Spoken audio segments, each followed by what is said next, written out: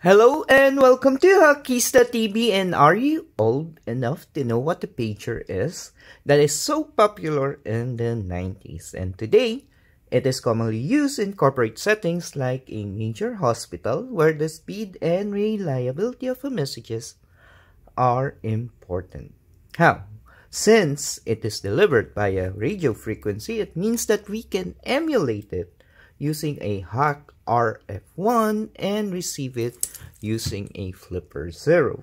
And as you can see, I have the settings right here. And on flipper 0, which is currently running unleashed, what we can do is go to applications, and under tools, there is a POCSAG pager. And let's just click it. Click receive message. Double check the frequency, 439.98, and this one is also 439.98. And when I click start, it should be able to receive the message like this, which is Hakista was here.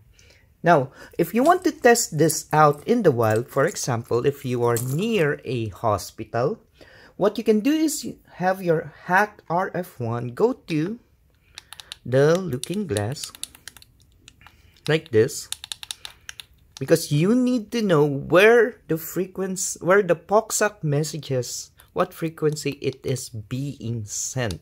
So go to looking glass, there will be a waterfall here, and check which part or which frequency of the waterfall there will be a disturbance. And you can check it out just by moving that line and checking if what frequency the disturbance is happening.